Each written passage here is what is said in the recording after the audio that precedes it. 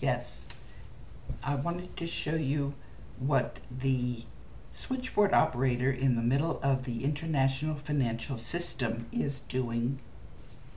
And when I say middle of the international financial system, above me is 189 ministers of finance and development, and the ones that I'm communicating with are you, and I'm bringing your messages to them and their messages to you. Now, let me show you what I tweeted. You see that there's 24 retweets. I've also been putting this up on Facebook, and this goes out over the internet, and people know right now that this is a dialogue that's going on. Okay.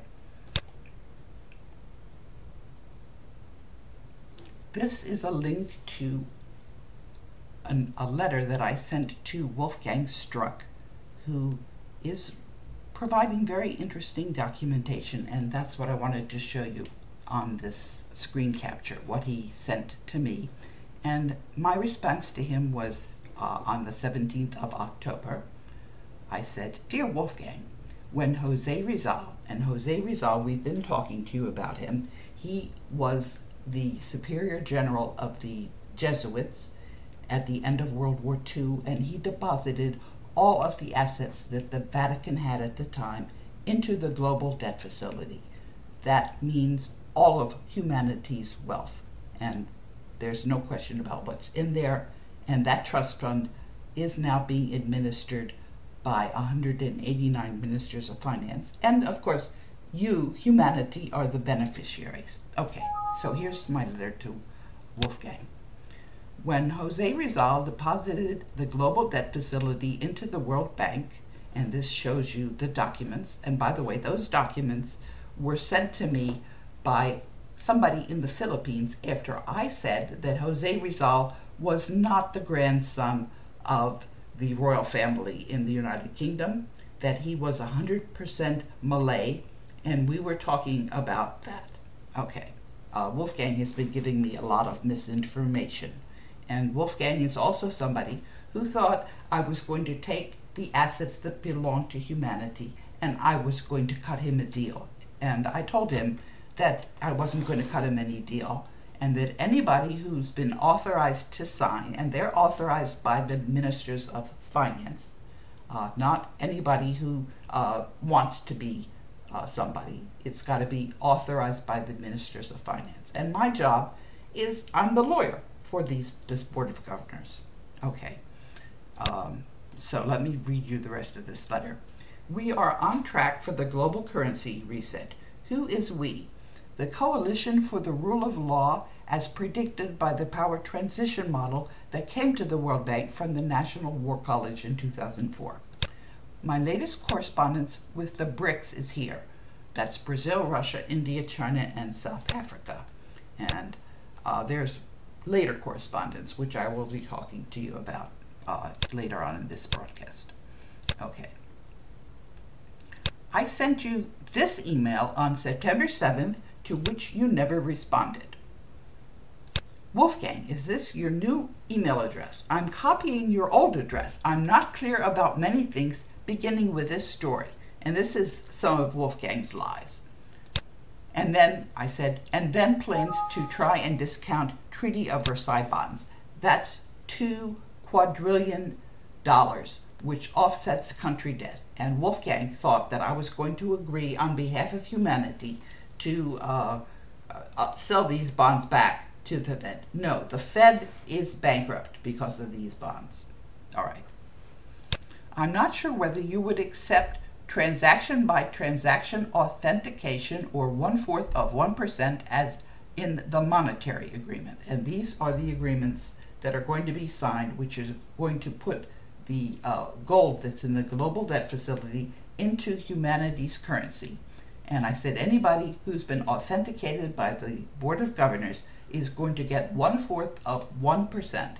And that amount, that percentage, is what was offered to Ferdinand Marcos by the Trilateral Commission. And Ferdinand Marcos, by the way, didn't take that fee because he wasn't going to betray humanity. But I thought that was a correct amount of the fee. and that's what I put in the monetary agreement. And I said, Izumi and I have already tried to help and lost over $1,000 in unused transportation costs. That's because Izumi sent Wolfgang $500, and I had already bought Wolfgang some tickets to come to Japan. I was in Japan in 2014, and this is before I knew that Wolfgang Struck was not going to work for humanity. We do not know what you're thinking about ASM. This is somebody who Wolfgang thinks should take over humanity's wealth. He's a person who is why there's a fight in the South China Sea. And I said that ASM has not been authenticated either. And then I told Wolfgang that I've been tweeting his correspondence. And I said, instead, you have asked me to enrich you, which I refused to do, and also tweeted. And I said, no to Committee of 300. And the Committee of 300, this is, you can see who is on that committee. The global currency reset that was approved by the Coalition for the Rule of Law on the Board of Governors for the benefit of humanity, and that will avoid World War III, that is tabled with the BRICS, with Japan, with Germany, with the rest of the Board of Governors, with the Postmaster General of the U.S., and I'll explain why it went to the Postmaster General, with the National Conference on Public Employee Retirement Systems, with the governors of the U.S., with the adjutants general, with the public, as informed through DCTV and the social media is, and those are the documents for the global currency reset. You have not responded to the deal that is on the table. As the overseer mandate trustee representing the voice and vote of the United States on the Board of Governors during this interregnum until the Constitution of 1789 goes back into effect, I am not considering any unauthorized deals by persons who have not been authenticated by the Board of Governors under paragraph 6 of the Bilateral Minefield Breakthrough Successor Agreement. And this is a link to that treaty, which was signed by President Truman and also by General Eisenhower in 1950. And this is what Wolfgang Struck sent me, and this is the reason that I'm reading you this. It was sent on the 16th of October. Dear Karen, attached there is a document that I will have to have researched in the World Bank, and this is the documentary proof. He's asking me to go outside of the Board of Governors and not to have the global currency reset with the way that Jose Rizal designed it. And here is the document that Wolfgang sent me. This is what I'm showing you. Trust certificate. Transfer in Philippines National Bank. And this is from Chase Manhattan Bank, Barclays World Bank, under general agreement. By authority of U.S. Federal and U.S. Treasury, given this clearance of ownership through TDM LSM 666, that is the Global Debt Facility, in accordance with the Law of Ownership, Article 426, 427, and 428. This trust certificate of deposit is received from foreign remittance through BSP, that's the Philippines Central Bank, and transferred vault to vault and ledger to ledger, recorded in PNB, that's Philippines National Bank. That is the second largest bank in the Philippines. Special trust deposit dated August 11, 1974 as followed. And it's a trust account number and its maturity 2005. These assets were supposed to be released in 2005, and we have been fighting with the powers that be over these assets ever since. But they're still in the global debt facility, and they still belong to all of humanity. Okay.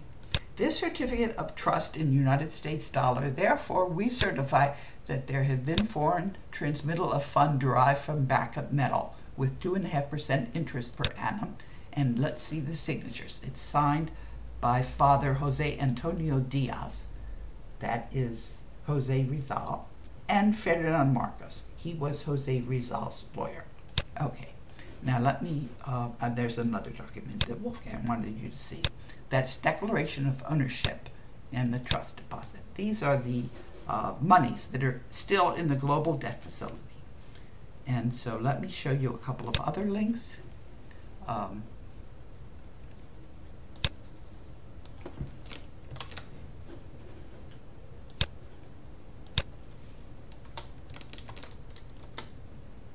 right, this is telling you how I've been communicating with you. This is the most viral tweet, and it says we are now in the global currency reset, and there's some links on these documents. I just put these documents back up, and you can see it's been retweeted 51 times, and it says, "Help, I've fallen and can't get up." This is gold from China and India under the paper dollar. Where the US dollar is not falling, because we're not Federal Reserve notes. We're something quite different. That's what this is all about. All right, let me show you another link. Very interesting.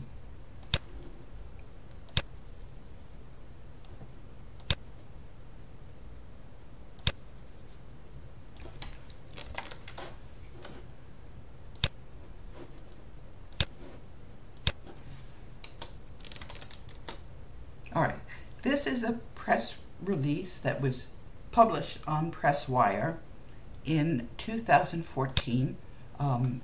This is when I was working in Japan. I went to Japan because of what I knew in the power transition model.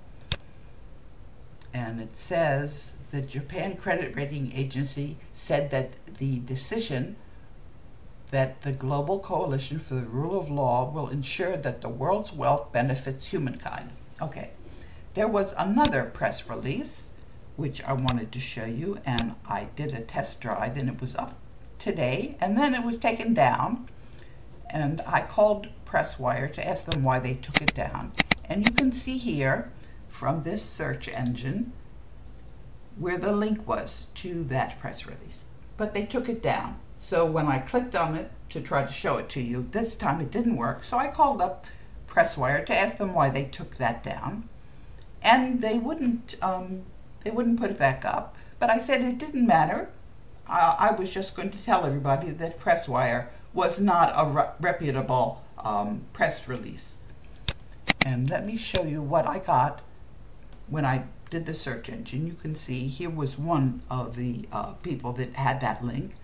But if you see what's going on here, they're trying to crash the paper dollar. They're not letting us get credit for the gold that's in the global debt facility. They're trying to start World War III.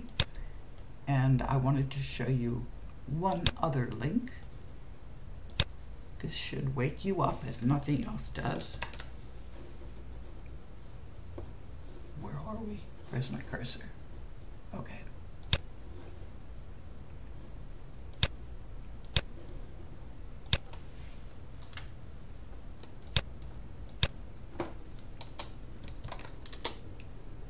All right. 23 countries bypass dollar. Swap lines to bypass dollar. Again, we are not talking about the dollar, because the dollar is really the gold that belongs to us in the global debt facility, is not the Federal Reserve. That's what we're talking about. Okay, that's the end of the demonstration.